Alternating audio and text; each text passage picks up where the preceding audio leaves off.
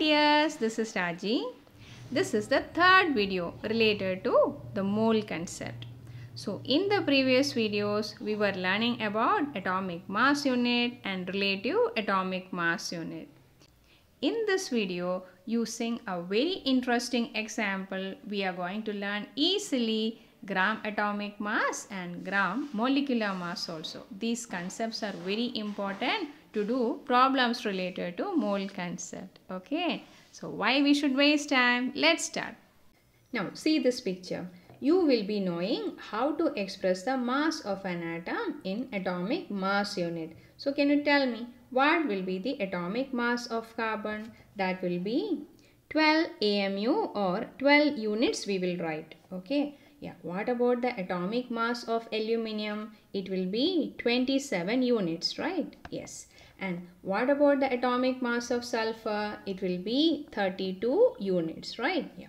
Remember, whenever we are speaking about 12 units of carbon, you are speaking about the mass of only one atom of carbon. Agreed? Okay. Yeah. Is it possible to see one atom of carbon? It's so tiny. Okay. You can't see that. Now, I am going to take 12 gram of carbon. If it is 12 gram of carbon, you can hold it in your hand. You can see that also. Why?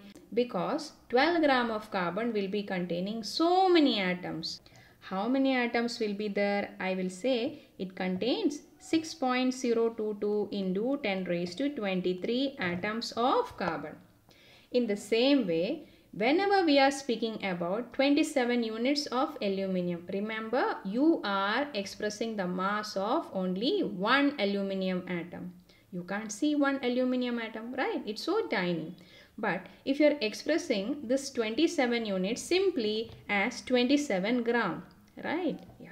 It will be containing so many atoms, right? How many atoms? I will say that will be equal to 6.022 into 10 raised to 23 atoms will be present in that.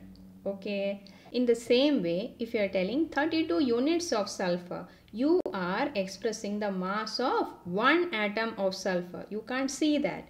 But if you are taking 32 gram of sulfur, you can see that also. You can hold it in your hand also. Okay. Yeah. It will be containing so many atoms. How many atoms will be there? 6.022 into 10 raised to 23 atoms will be present in 32 gram of sulfur. So if you are expressing the atomic mass of an element simply in gram, okay, we call it as gram atomic mass, right? You got an idea, but still so many questions are remaining in mind. Okay, when we are taking 12 gram of carbon, 27 gram of aluminium and 32 gram of sulfur, how all these elements are containing same number of atoms? We will see that. See this picture. We were telling that if you are taking the gram atomic mass of any element, it will be containing the same number of atoms. To understand the logic behind it, we can have a simple example. See this one. We have a cherry fruit, an apple and a papaya. We don't know the exact weight of all these fruits, but we are taking the weight of cherry fruit as x gram. That means weight of one cherry fruit is x gram. We also know that one apple is 12 times heavier than a cherry fruit. Okay.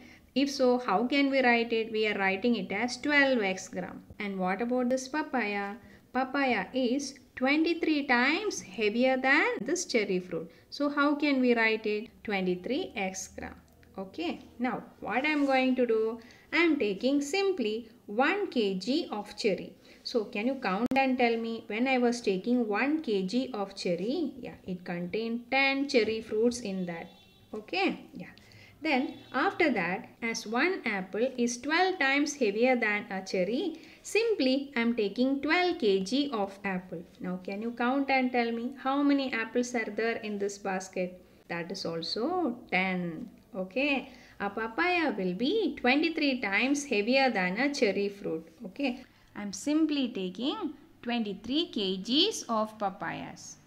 If so, that also will be containing 10 papayas. Correct?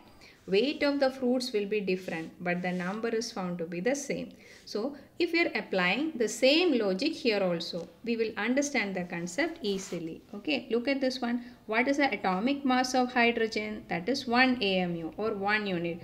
Or we will say that it contains only 1 nucleon. Correct? Yes. What about the atomic mass of carbon? That is 12 units. It contains 12 nucleons.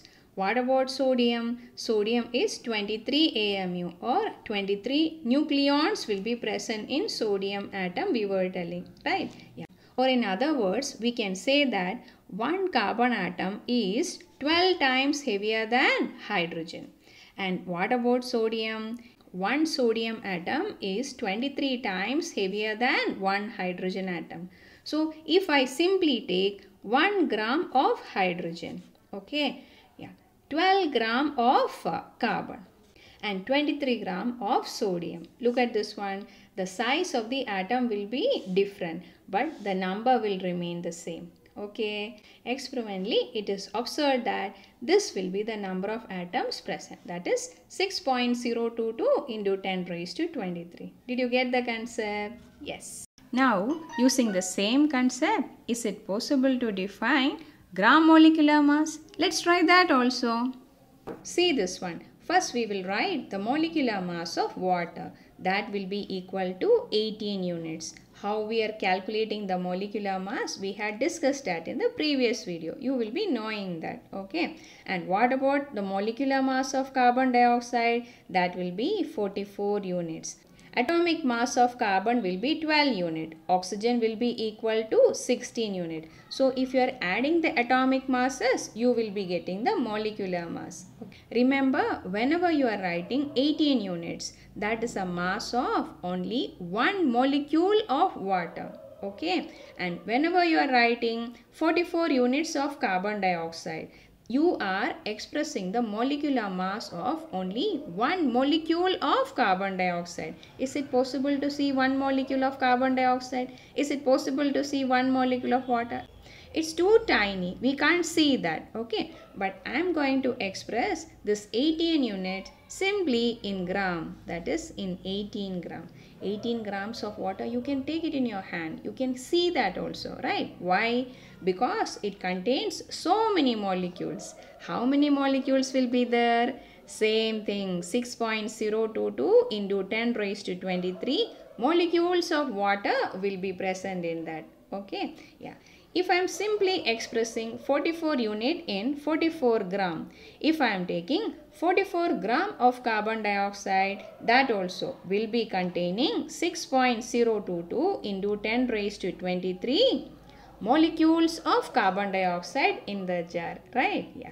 Why is it so? Because the atomic mass of hydrogen is 1 unit. That means it contains only 1 nucleon. If the molecular mass of water is 18 units, that means 1 molecule of water is 18 times heavier than, one hydrogen atom or one nucleon, right? Yeah. 1 molecule of carbon dioxide is 44 times heavier than one hydrogen atom. So, if you are taking 18 gram of water also, 44 gram of carbon dioxide also, it will be containing the same number of molecules. Clear? Yes. So, how can you define gram molecular mass? Molecular mass of a substance expressed in gram is called gram molecular mass. Okay. So, gram molecular mass of water will be 18 gram and that of carbon dioxide will be 44 gram.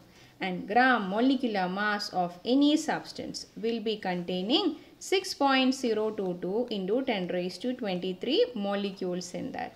That's what we understood. Okay, we know that. Now, there is something special about this number. We will see that. Okay. See this one. The number 6.022 into 10 raised to 23 is known as Avogadro's number.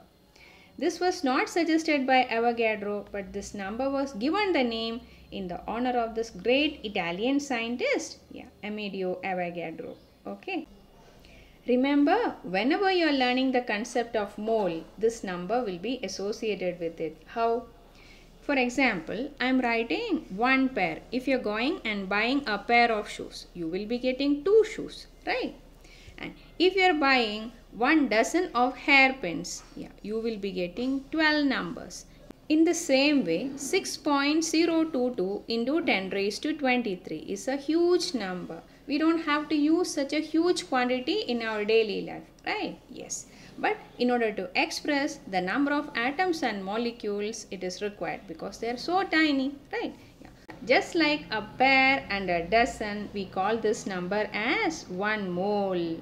Got it? Yes. So remember, whenever we speak about 1 mole, it will be containing 6.022 into 10 raised to 23 particles in that.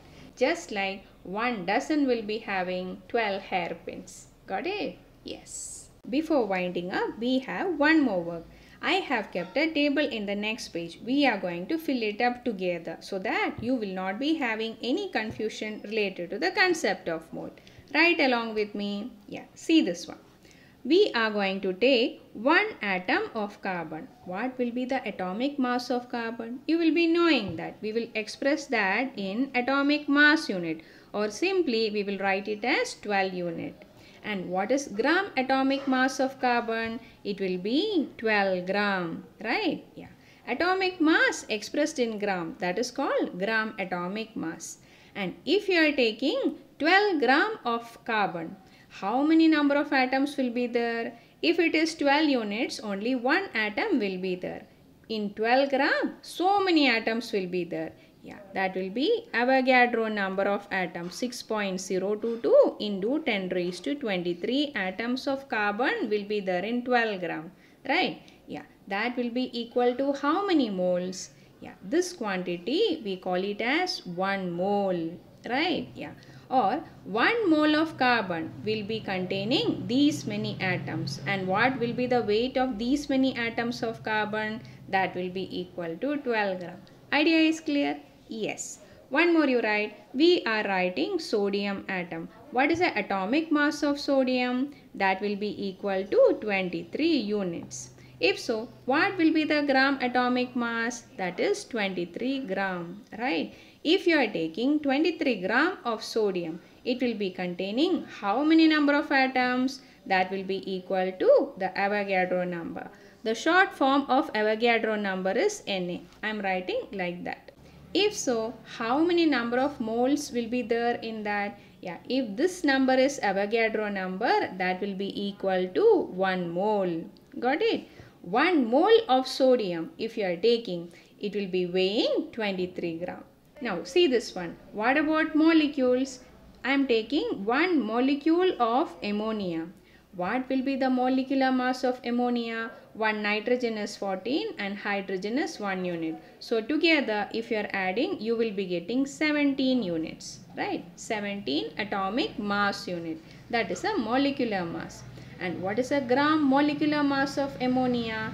That will be equal to 17 gram. If you are taking 17 grams of ammonia, it will be containing how many molecules?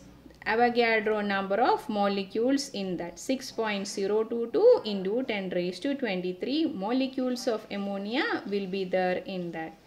If so, it will be containing how many moles? It will be 1 mole.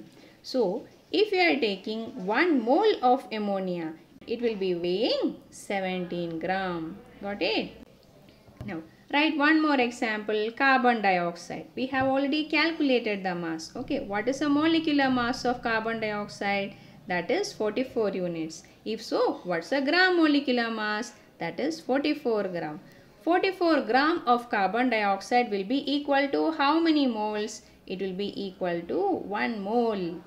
Why? Because it will be containing 6.022 into 10 raised to 23 molecules of carbon dioxide. Once you are writing and learning like that, the concept will be always there in your mind and you will not be making mistakes while doing problems. Okay? Yes. Now, I am sure that you have understood the concept of mole very well. So, next time when you are going for a birthday party, instead of wishing your friend many happy returns of the day, you can convey moles and moles of wishes. See you in the next video. Bye for this time. Thanks for watching.